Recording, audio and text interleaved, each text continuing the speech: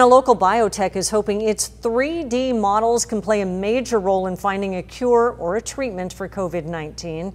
As 10 News reporter Laura Acevedo shows us, the models could speed up the way drug testing for the virus is done.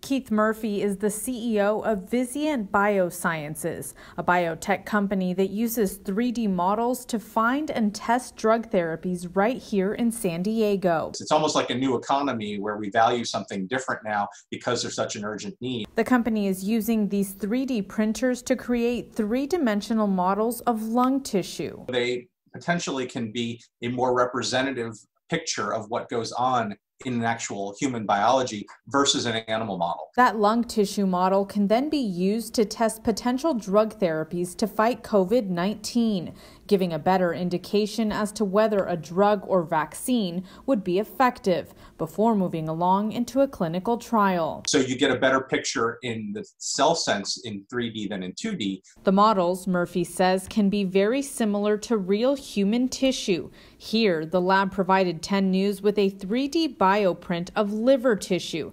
This is an image of a liver biopsy from a human patient. I think the data is promising, the opportunity is promising, the preliminary data that's out there. But I think really the rubber hits the road is when we can start delivering these to them. Vizient is still in the process of printing the lung tissue models and will provide them to research institutions or other biotech companies that have a need for testing, hoping this technology will help find the answers that everyone is desperately searching for to fight COVID-19. With all the brainpower going to it and the innovative capacity, I think, solutions are potentially coming faster. Laura Acevedo, 10 News. And once ready, those 3D models could go to companies right here in San Diego for drug testing.